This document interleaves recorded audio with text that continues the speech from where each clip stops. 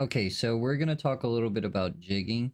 Um, Jigging is what allows you to bypass the one per customer guidelines that most retail sites have set. You can use a jig for the address or for a name. Different sites have different requirements. The easiest way to do the jigging, of course, is Aycd. So in order to get started with that, you'll have to go into the profile converter module and you'll have to set up a profile. I usually set up a group of base profiles, and these base profiles are all the addresses that I can receive mail at. Once you have a base profile set up, you can go ahead and click on the one that you want to jig and then click on the edit button and mass edit and jig your selected one. Once all this screen pops up, you'll notice there's all the radio buttons, name, email, phone, address. And as you click them, you'll notice that this is your profile. So when you are jigging, you want to make sure that this is not selected because you want to be able to jig multiple times. You're not wanting to just jig the selected singular profile. So we'll say at the end of this, I want this to be 1,000 jigs for my address. One of the first things you can do is name your jigs. So we'll say test. And one of the first things that you'll notice is we're going to use an expression. An expression is just a shortcut that makes Aycd work harder and faster for you. So we're going to do an expression that's %n for the word number. And then we're going to start at the number 1. And then we're going to go up from there. And we're going to end it. So n1++% at the end, that expression creates a increasing number infinitely, basically. This little tester down here is a really good way to make sure that you didn't mess up anything with your jigs when you are writing with expressions. I use it all the time. So after we've got our profile name set up, we're going to go ahead and go over to our billing profile. And we are going to set up a jig so that everything has a different piece of info and none of our addresses look the same. For the first name and the last name, you can use an expression that does just that. It creates a first name and a last name. I usually use this one, %var.fname equals fname%. And what that does is that creates a first name, but it also creates a variable which makes that first name able to be used later on in the jig in the email and on other spots for the name. I usually do that for both the first name and the last name. So those jigs again are %var.fname or lname equals fname or lname. And then now we've got a random first name and last name. And if we test it, it will keep it the same because they are a variable that's going to be called on later. If you were to just type, say, fname, you'll notice that in the tester that the first name changes, but the last name, because we secured it as a variable, stays the same. And you can swap it and do it vice versa as well. In the email, because we made a variable, now we can actually call on that first name with %fname%, and then the last name with %lname%. And then we can actually use %n3% to create 3 random numbers that'll follow up those first name and last name. So it'll create a massive amount of different variables.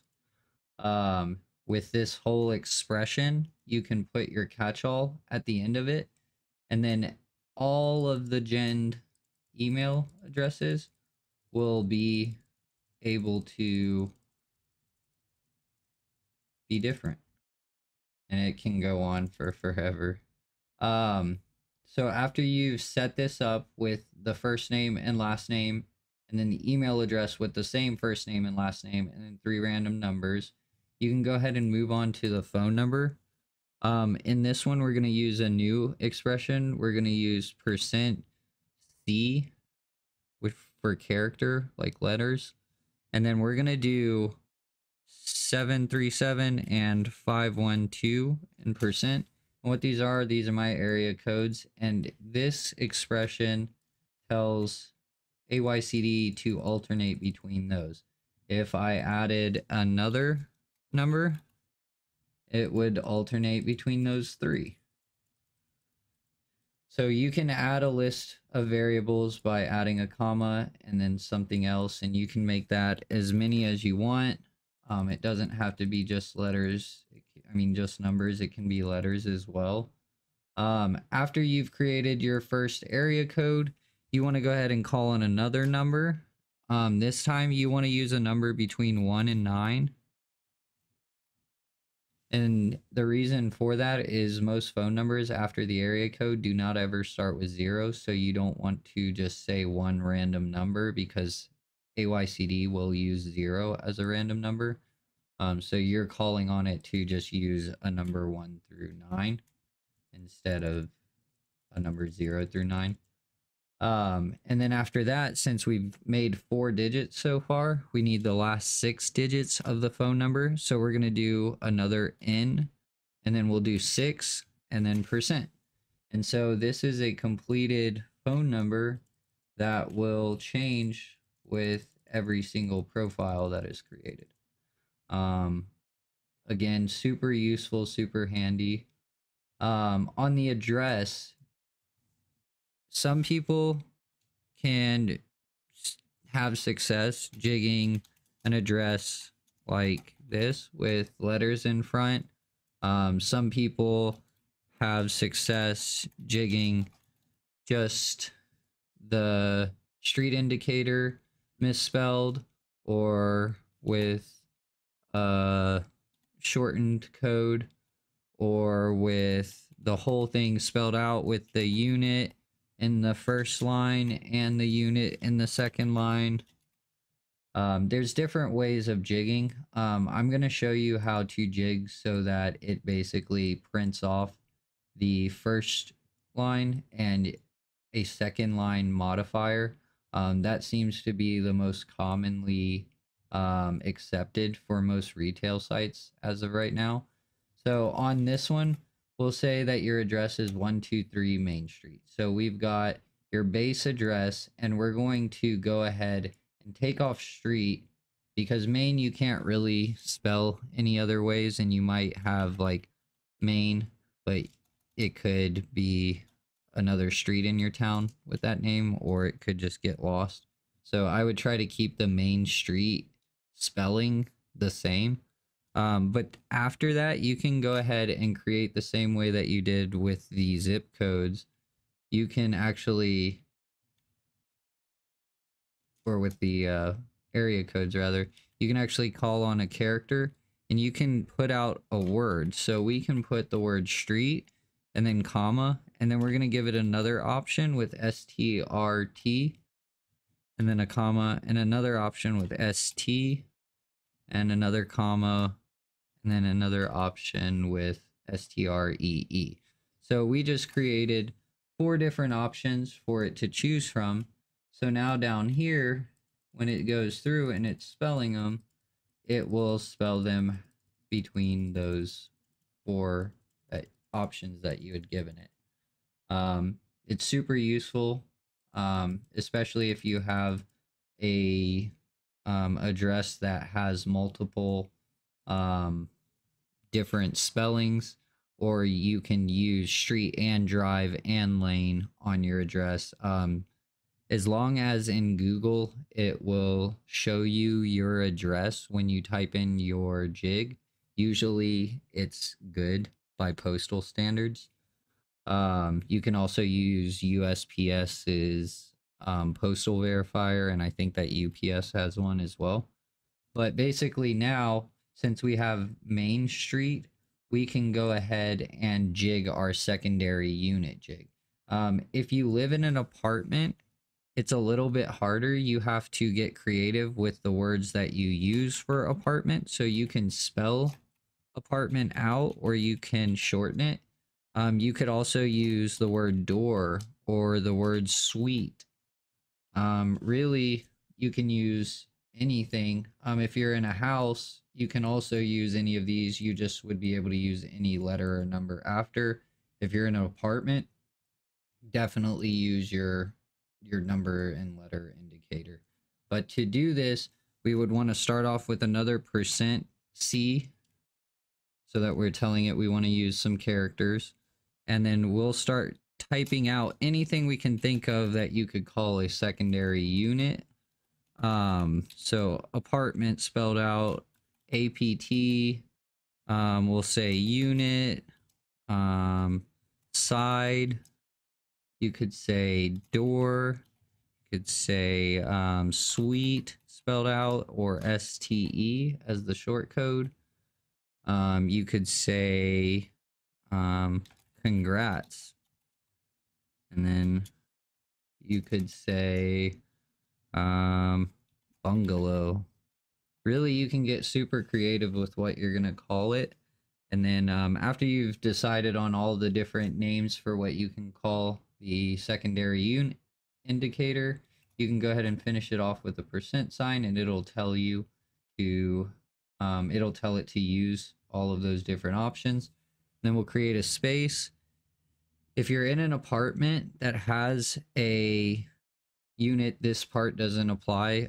If you're in a house, you can basically jig whatever you want as far as a number and letter combo by using %n and we'll say 2%, and then we'll say another % and we'll call on a letter and we'll use 2 letters in %.